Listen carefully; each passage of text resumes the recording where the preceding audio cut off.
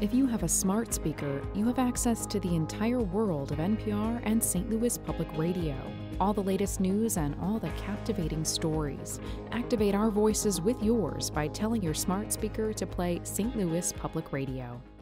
The Missouri General Assembly's legislative session ended a long time ago, but lawmakers are seeking to restore in-home health care services to thousands of low-income and elderly Missourians. One of the people that's seeking a solution is Representative Justin Alferman. The Hermann Republican joins us on another edition of Politically Speaking, so let's hit the music. This is the Politically Speaking podcast, a candid conversation with the Show Me State's biggest political newsmakers. I'm Jason Rosenbaum. And I'm Joe Mannies.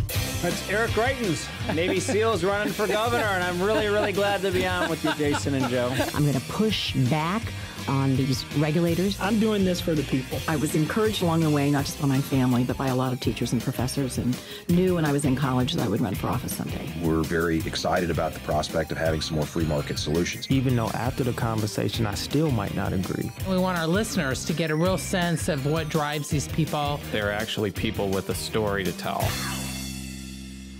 And welcome to the Politically Speaking podcast, the only show about Missouri politics featuring a microphone that literally dropped while the music was playing. Yes, and it wasn't mine. I'm Jason Rosenbaum. I'm Jason Rosenbaum. I'm actually the interim temporary editor in St. Louis Public Radio until they find a permanent replacement. Joining me in studio today is colleague Joe Mannies. I'm not brown-nosing, but so far Jason's doing a pretty good job. Oh, well, I am actually overseeing Joe.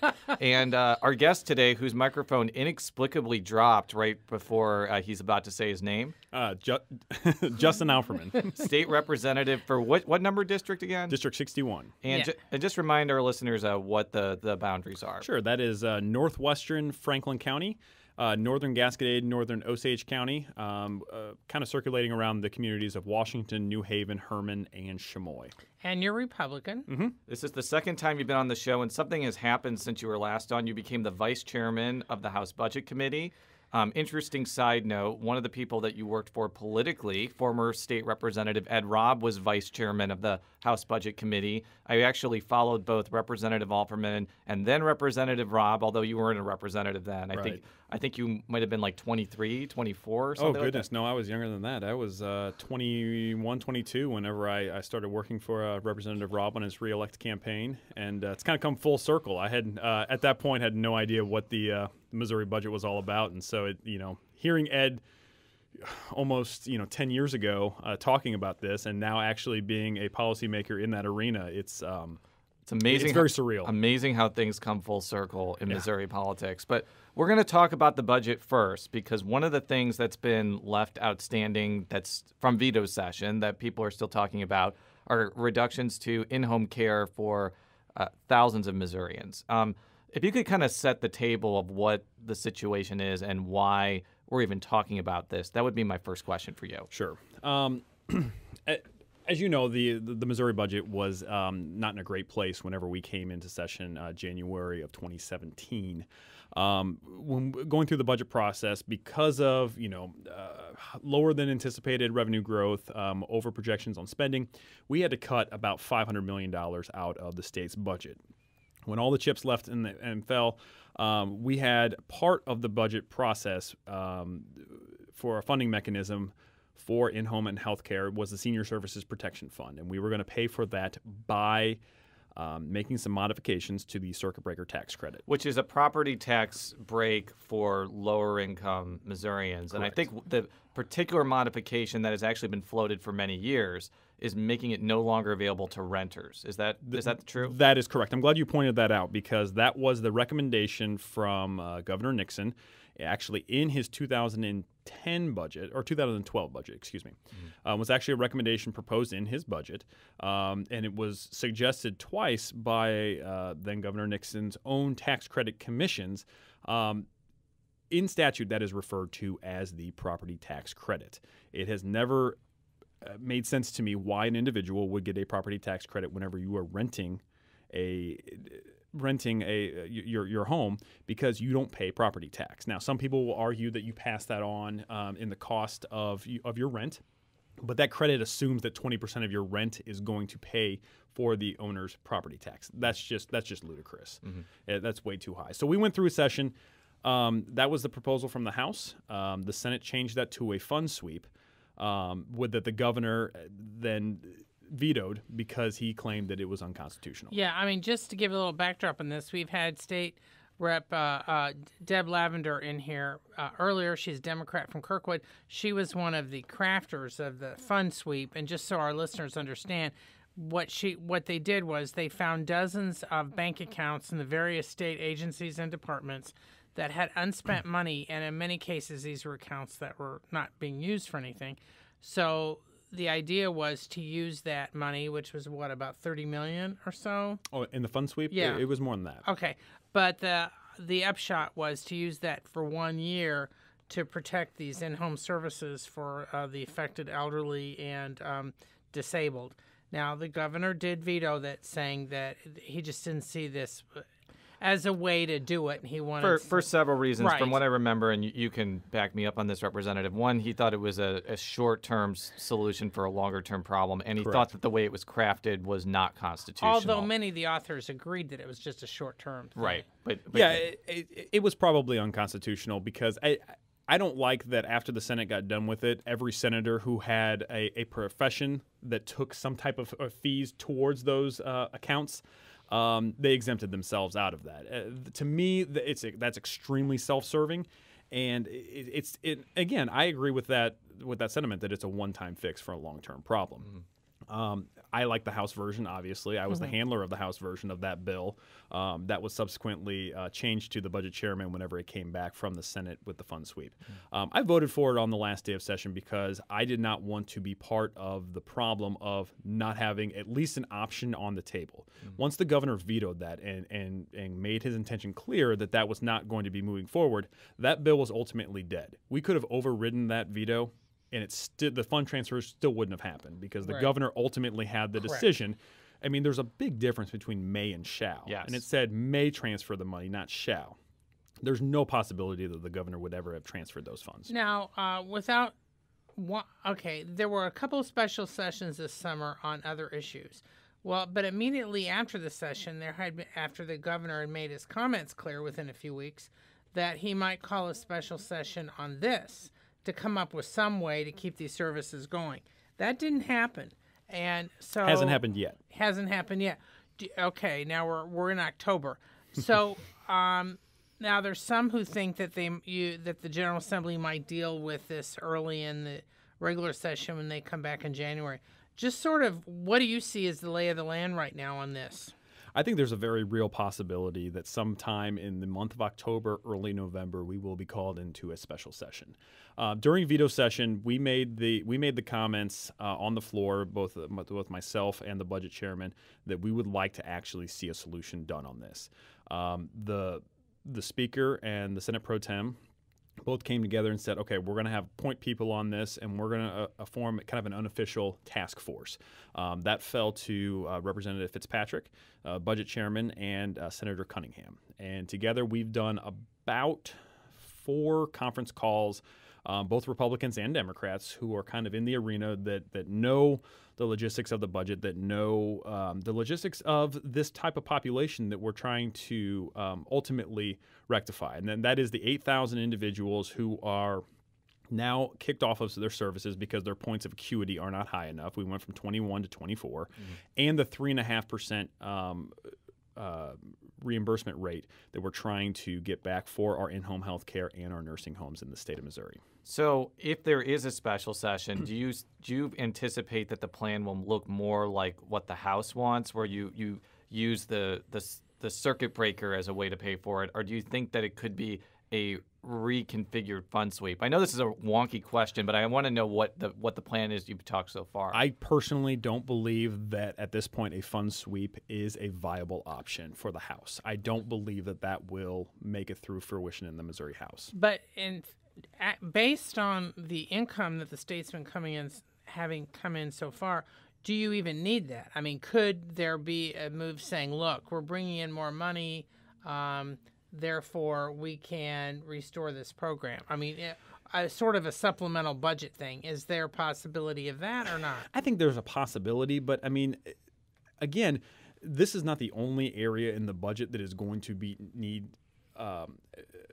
addressing whenever we come back into January. I mean, we already know and anticipate an $83 million increase in the foundation formula just to hit a full funding of the foundation formula. So you take almost, let's round up, you're almost $100 million into that.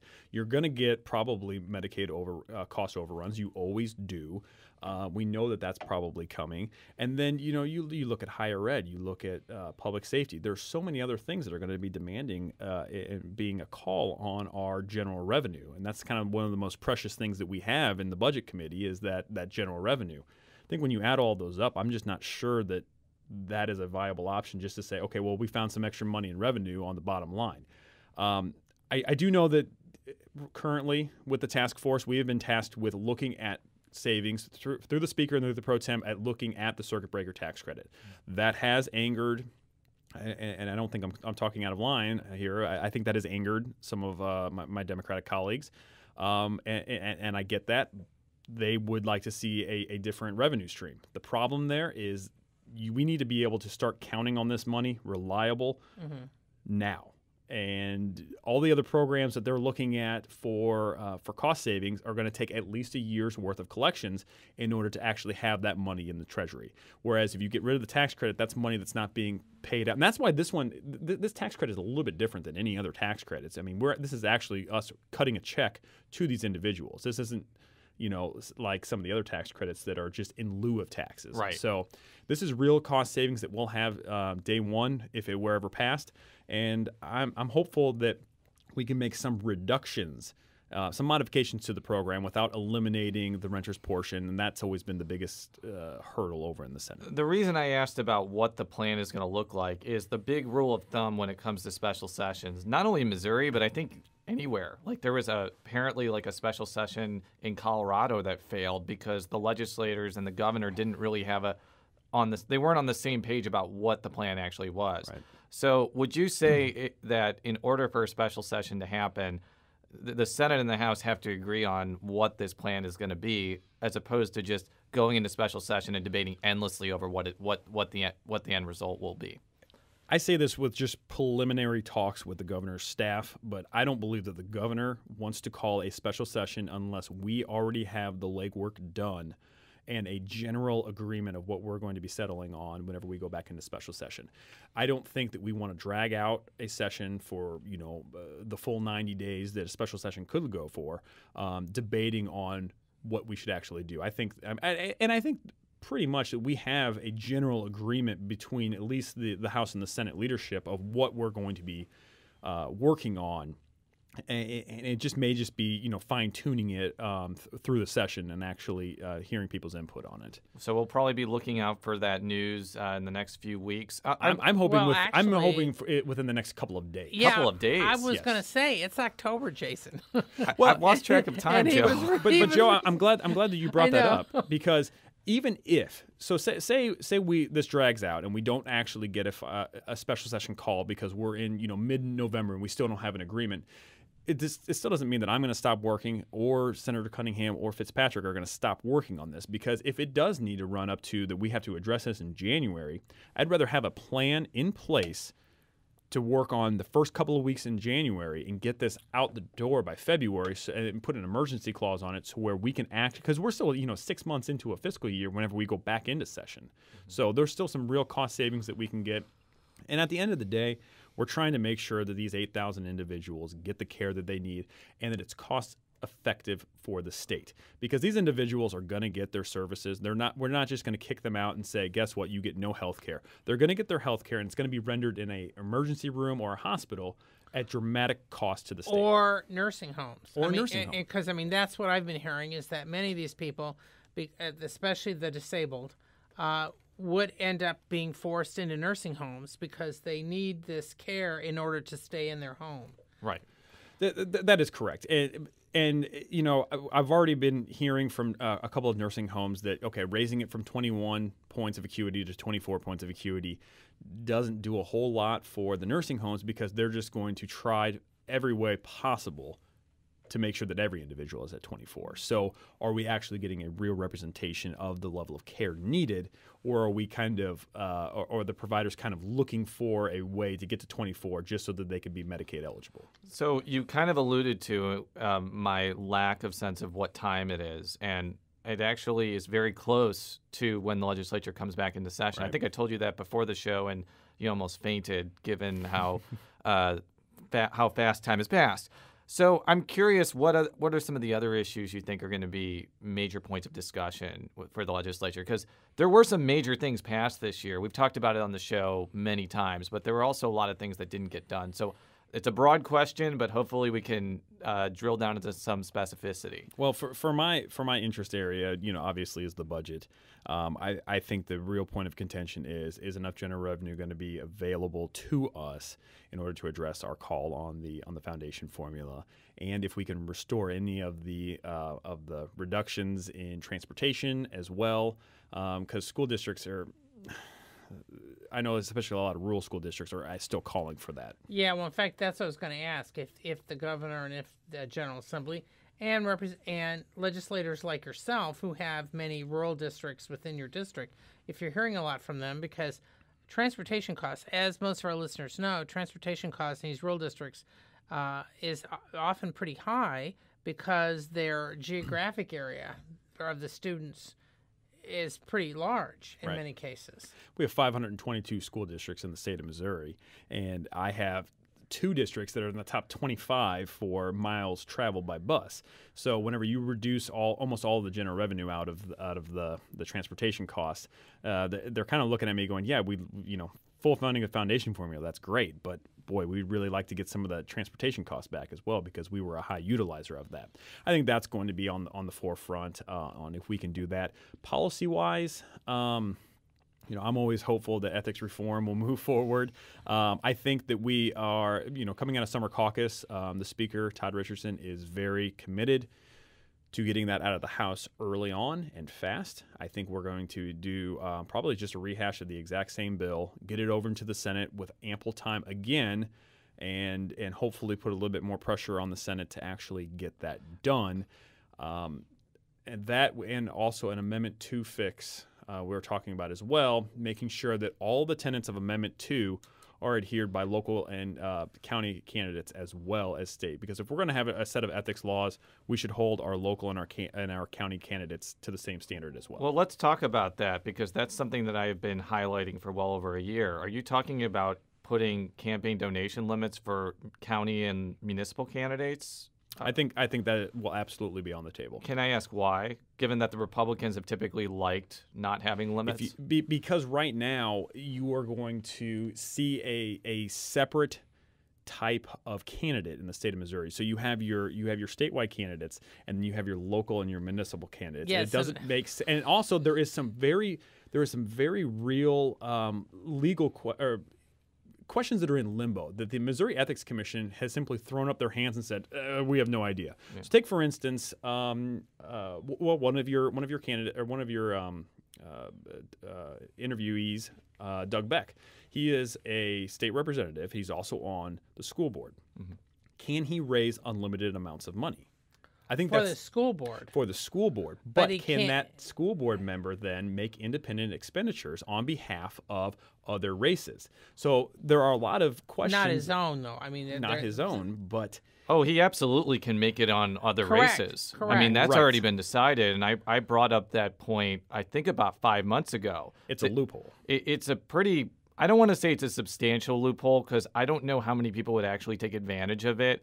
But the loophole that you're talking about is, let's say a big donor gives, I'm being very hypothetical here, 15 checks of $4,999 to a city council candidate in Hermann, Missouri. So that then is not picked up by the 5,000 plus tracker on the Missouri Ethics Commission. Let's just say that they get like $100,000 worth of donations, and then that person ends up running $100,000 worth of ads to help a governor candidate or a county commission candidate. Well, there's nothing in Amendment 2 that will stop that. In fact, and I think you would require the legislature to act to even make that possible, essentially. Yeah, and of course, the Representative Alferman has just given a little indirect publicity to the story that I have on our website now that Jason edited and actually helped get a little bit of the information for, which is about County Executive Steve Stenger, who is a regional candidate, is not affected by the donation limits, and is legally, fairly, now the state's largest recipient of, as far as the number of large donations, right. because county and local candidates, as the representative just said, can collect unlimited amounts. So many donors are getting money there. And you laid out a hypothetical that sounds completely ludicrous, but we've seen this happen. Chris Koster did it whenever he was Attorney General. Rex Sinquefield set up 1,000 different PACs, and he went back in 2008 when we had limits. It happened, and it will happen again if we do not address it. And also, to point that out, say Steve Stenger wants to run as a statewide candidate. There's nothing prohibiting him in Amendment 2 from being a county candidate, raising unlimited amounts of money, and then deciding in 5 months, oh, hey, guess what? I want to run statewide. And then having a huge war chest that another potential candidate who wants a startup candidate would not have that advantage. I think it's about, if we're going to have standards, which we do have it now because of Amendment 2. And now it's in the state constitution. And it's in the Constitution. Let's make that applicable to all of our candidates and make sure that they're on the same playing field. I do want to point something out because I did follow the Ethics Commission opinion on that particular topic. I do not believe that a county candidate can convert into a statewide candidate without giving a lot of their money. Yes. But I'm sure that there are many different scenarios that they could do to make sure that they have a lot of money and it's spent on behalf of their candidacy. Well, because in theory they could transfer it into a PAC, not their own PAC, although they could, and either help others or transfer it to an independent PAC. Or a 501c4, Yes. And the independent PAC or 501c4, which doesn't have to report anything, could then use it on that person's behalf as long as they technically don't have any involvement. Yeah. I think what we've clearly laid out is our ethics laws right now, because of what has stuck, what has not stuck, how poorly written Amendment 2 was. I think we can all safely say that it's a mess. Yeah, but in fact, taking the devil's advocate, they acted because the General Assembly and the then Governor Jay Nixon, who was a Democrat, kept knocking the system of no limits, but then nothing ever really got done. And I am not endorsing Amendment 2. I'm just saying that that's what set the climate for Amendment 2. Joe, I don't disagree with that one bit. I will point out the Governor Nixon was extremely hypocritical in that, saying that I wish there was limits in, and then taking $50,000 to $100,000 checks days after he vetoes legislation. I think that raises suspicion and is incredibly hypocritical to say one thing and then do another. We're going to get back to ethics and a little bit later in the show, but I do want to talk about another policy area that's been a big topic of discussion in St. Louis, and that is the aftermath of Jason Stockley's acquittal. I'm not really going to talk with our guest about the mechanics of the case. I'm more interested in the policy fallout from that, because when I've talked to many people who are protesting, or some elected officials on the Democratic side who are sympathetic to the protest, and I ask, what do you want to see from a policy standpoint? They point to a lot of things that were proposed after Ferguson. So that's independent investigations for police-involved killings. That's more training for police. That is also just efforts to diversify police departments from a racial and even gender standpoint. Now, some of those things the legislature can't do, but some of them they can. And I'm interested to hear your take on what the legislature may or may not do, given that you came into office in 2015 when a lot of these same issues came up. Right. So yeah, you threw a lot of them at me there. Oh yeah.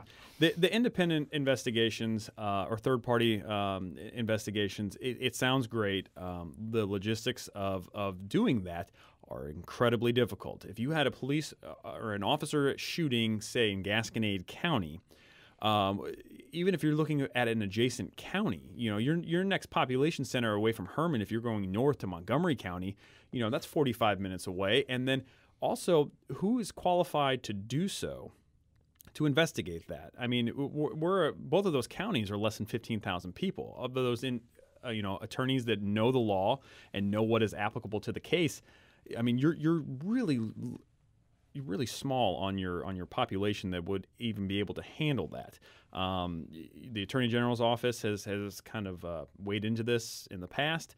They're not big fans of doing it that way, but I think that should be at least something that is discussed at the Capitol whenever we come. And maybe maybe there's something that I'm not seeing and it's a terrible idea, or maybe we can do it logistically. I don't know, but I think it's absolutely something that should be discussed. Now, going to, you point out diversity in a police department. That's a very interesting question because it's kind of the argument between de facto and de jure segregation. In Franklin or Gasconade County, there are less than 50 African Americans in the entire county of 15,000. If you put a requirement that there has to be so much diversity in the police department, you're simply not going to be able to get that. Right. I will point out that our police chief in the city of Hermann is an African American, and so I don't think you could get to a certain threshold if you put in a percentage or something like that. It just, in rural Missouri, it's just not going to happen. And one of the things that our colleague Marshall Griffin has been looking at is the Missouri Highway Patrol's demographics. It's 94% white, I think 5% women as well. But again, even if you said you have to make it a certain percentage, which I don't think you can legally do, you still have to make the pitch to women and minorities to get them interested in joining the Highway Patrol, which is not always an easy option, especially when people who are interested in law enforcement may be more interested in working for a local police department, for example. I'm not sure if that's an issue that you're totally familiar with, but that is something that I've heard as well for a statewide agency like the Highway Patrol. And the underlying thing that I'm a rural legislator, but Franklin County is adjacent to St. Louis County, which is not that far away from St. Louis City. Honestly, I can say with 100% sincerity that I don't know all of the demands that the protesters even want. All I see on the news, and I get all the St. Louis media, all I see is that people are angry, and I understand.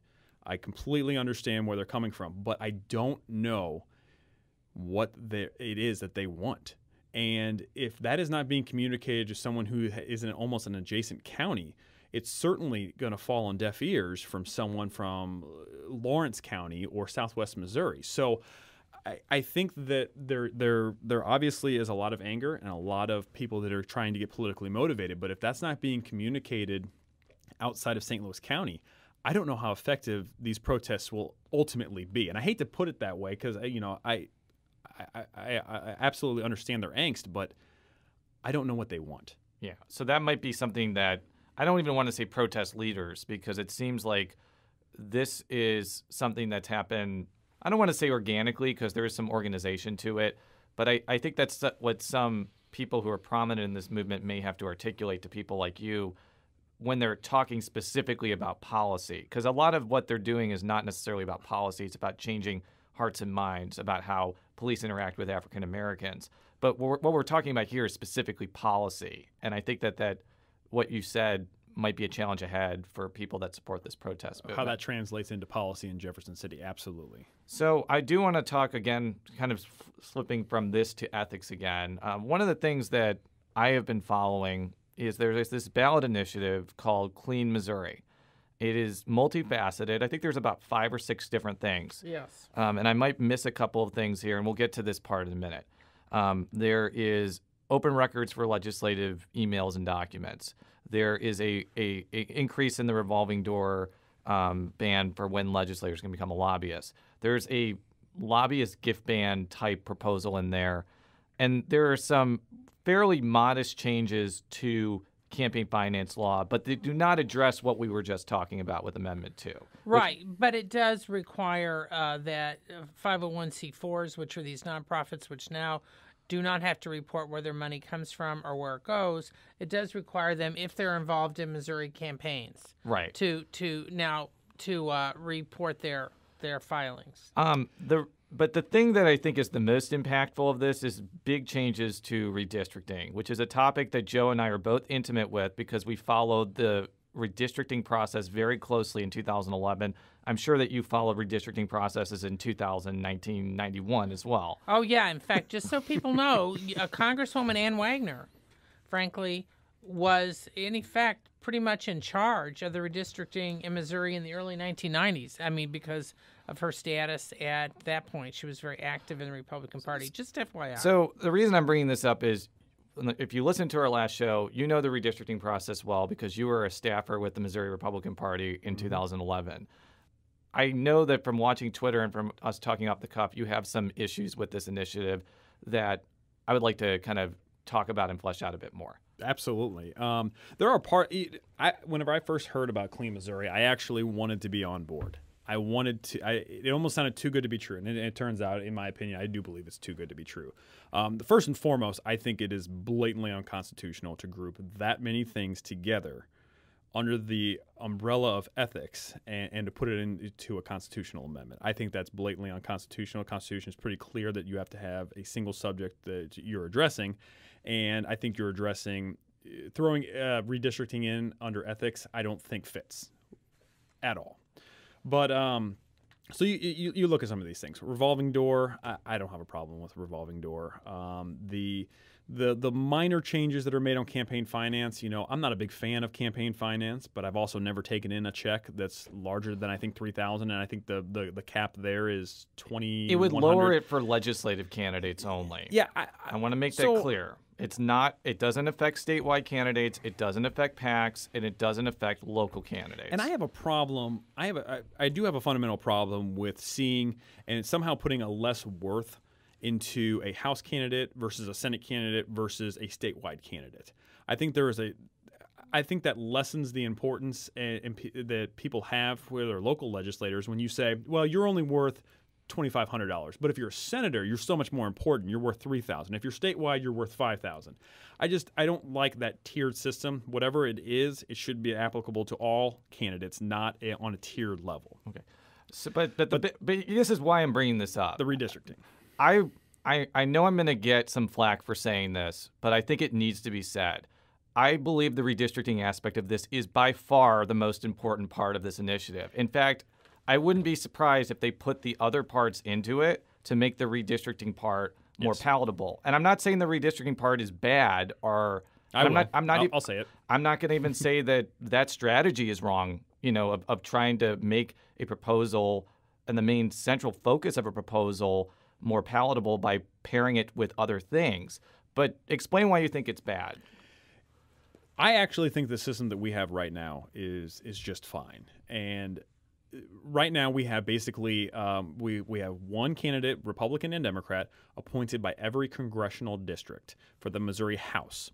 They come together and they try to draw maps. The Senate has a slate of candidates that are appointed by the Republican and Democratic Party. The governor picks 5 out of the 10 nominees, and they sit together and they draw maps. If they cannot come up with maps, it is drawn by the appellate judges of the state of Missouri, which is why we have the House districts that we have. They were drawn 100% by the appellate judges, which was why I find it so funny when people talk about gerrymandering of the legislative districts whenever they were not drawn by any partisan individuals whatsoever. They were done by appellate judges, which are for the House. Nature. The Senate was drawn by a committee, and we can go through this very briefly. The first Senate map was found unconstitutional. The judges drew the second map that was then found unconstitutional by the Supreme Court, which forced another commission to be appointed, which eventually drew the map. And they came together on an agreement. And I think if you look at the ridiculous nature of Doug Leibla's Senate district, that was drawn in an agreement between the Republicans and Democrats. I think enough time's passed where I can probably talk about this. Yeah, let's talk about it. That was drawn specifically at the direction of Governor Nixon because he thought that putting in those 2 extra counties that are kind of the tail, if you will, of Senator Leibla's district would have given the Democratic candidate down there, and I can't remember his name. Terry Swinger. Terry Swinger. Yes. Would have given him a 2-point better Democratic percentage. And they thought maybe that was enough to swing that district. It clearly was not. It was not. It was not even close. Not even close. But that's why, and if you go by from a compactness standard, I mean, it doesn't look good whatsoever. And you could have easily swapped in one other county and made it more compact. Okay. But that was a deal. The reason I bring that up is that there are deals that are cut and that both sides can come together on a map. The way that the Clean Initiative does this is it sets up an independent panel, and it also puts way too much importance on a state demographer. Right. I've been trained by the RNC. I've been trained by individuals of Maptitude, of Caliper Corporation. I know demographics. I know how to do this line of work. There is no part of me that believes that you can do this without having some type of a slant one way or the other. So whomever the state demographer is, whether that is chosen by the governor or chosen by I believe an independent panel. And this is why and please, listeners, correct me if I'm wrong. This is how it's done. I believe the state auditor will give 3 nominees to the Senate Republican leader and the Senate Democratic leader. They either have to agree on one of the 3 or the auditor gets to pick. Now, again, I'm not trying to take a position over whether this initiative is bad or not. I do want to point out this scenario, which seems to be possible. Let's say a Republican becomes the next state auditor. From reading the language of this initiative, I don't believe there's anything to stop that Republican auditor from making Jeff Rowe, David Barklage, or John Hancock the demographer. And just so you know, those are all Republican consultants. Who are probably very well versed in how redistricting works. Each one of them involved in the redistricting process between 1991 and now. But correct. None of them have been elected officials. I believe it says that it cannot be elected officials. And if I'm wrong about this, you can send hate mail about it. But I feel like that is kind of a potential shortfalling of this. Absolutely. The intention of Clean Initiative, I don't have a problem with. They're trying to take politics out of the redistricting process. My argument is it is absolutely impossible to do so. Even with their language, it's impossible to take politics. At least now with the system we have, you know that the 5 Republicans and the 5 Democrats who come together to draw these maps, you know what they're trying to get at. You know exactly what they're trying to do. With the legislative districts as well. You know where you're coming from whenever you're drawing these districts. If you try to hide under the mask of, we're going to have an independent council do this, it's simply not going to happen. And I think a lot of this is going to be hashed out before this even gets to the ballot. It's going to be hashed out at the national level, with the Supreme Court saying, taking up the case, saying, can Republican index, Democratic index of districts, can that play a factor into the districts? If they rule that it cannot be part of it, then it's a whole other can of worms that you open up, and probably need to take a better look at this. Yeah, and I just want to play devil's advocate though on the current system because as I mentioned before, Joe and I followed this pretty closely, and I saw shortcomings of the current system too. Like for instance. For the Senate maps, you can't split counties. So you have very odd situations where West County of St. Louis County is paired with Franklin County, even though the two have very little to do with one another, when it may make more sense to have like a St. Charles and St. Louis County district. And also you could also make the argument that judges drawing the districts is not necessarily a good thing because they probably do it in secret. They probably don't understand what they're doing most likely because they're not trained on how to draw districts. And it's probably clerks drawing it. And they are under a lot of political pressure. And they are.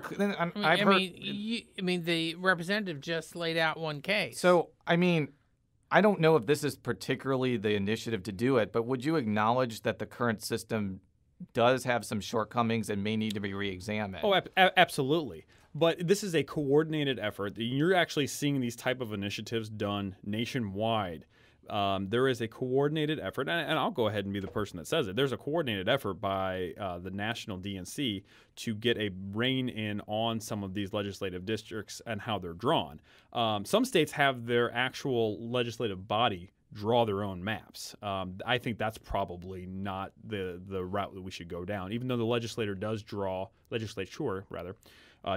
congressional districts. I don't think that would be the route we want to go down. I think there could be some changes that are made to our current statutes as we redistrict. But again, a lot of this is going to be dictated at what the Supreme Court says is allowable or not. That's going to have, you're talking about upending the entire system, if potentially, of how we've drawn districts for the past 200 years. Yes. And no one, even back in the 1780s, whenever you had your first redistricting, you're still having a little bit of political influence into these districts. Whether you want to admit it or not, it happens. And one of the things in the Clean Missouri Initiative is that it has to take, and I may be paraphrasing here, partisan fairness into account, which may actually be what ends up happening if the Supreme Court rules that partisan redistricting is unconstitutional. So in some sense, I don't want to say it's redundant, but they may actually achieve their goal without doing anything if the Supreme Court decides that's how it should be done. But that, in essence, that is the most asinine way of drawing districts, and I believe it's almost impossible. Jason, how do you draw a district, a congressional district? So say that we're talking about congressional districts. Yeah. How do you draw a competitively fair Republican 50%, Democrat 50% with St. Louis County or St. Louis City? Unless you draw that district going from St. Louis City through Franklin County or maybe through St. Charles, you're not going to get a 50-50 district. I don't think you, by the population of where they nest themselves, I don't think you can. And I think that that's one of the issues for Democrats going forward. We can talk more broadly now about kind of the challenge ahead. I know you're a Republican, but it kind of goes into the challenge for Democrats. The Democratic populations in the state are basically clustered in Kansas City, St. Louis, and to some extent Columbia, although Columbia is getting a lot more, the Boone County is getting a lot more Republican. So the problem for Democrats on a state legislator level and on a congressional level is even if you have a system that may make redistricting more advantageous for them, it's going to be very difficult to find districts of 35,000 people and 125,000 people where you get enough Democrats to make it competitive in some of the rural parts of the state where they've completely collapsed. Yeah, I understand if you've been in the minority party this long, you would like to see something changed that maybe would be advantageous to your party. But Franklin County, I will gladly give up my district to the hands of the Democrats. I would say go ahead and try to draw a Democratic district. It's just not going to happen. I mean, I think every state is different. I mean, but in Missouri, yes, Missouri very much. It's the way the population is. It's very much partisan. I mean, it just is. And you're not going to get a Republican district in St. Louis City, and I understand that. So I don't understand if you draw the legislative districts differently, how that is going to be advantageous for one party over the other. I think you still probably get the same breakdown no matter how you draw the districts. Well, I appreciate this rousing discussion about redistricting. It is one of the topics that, believe it or not, I get most excited about, and we've run out of time. And that's why we have podcasts about it. So for all of our stories, stlpublicradio.org. Follow me on Twitter at Jay Rosenbaum. Follow Joe on Twitter at Jay Mannies. That's JMANNIES. And you can follow the representative on Twitter at Justin Alf. JUSTINALF. Sorry for interrupting, but we'll be back next time. Until then, so long.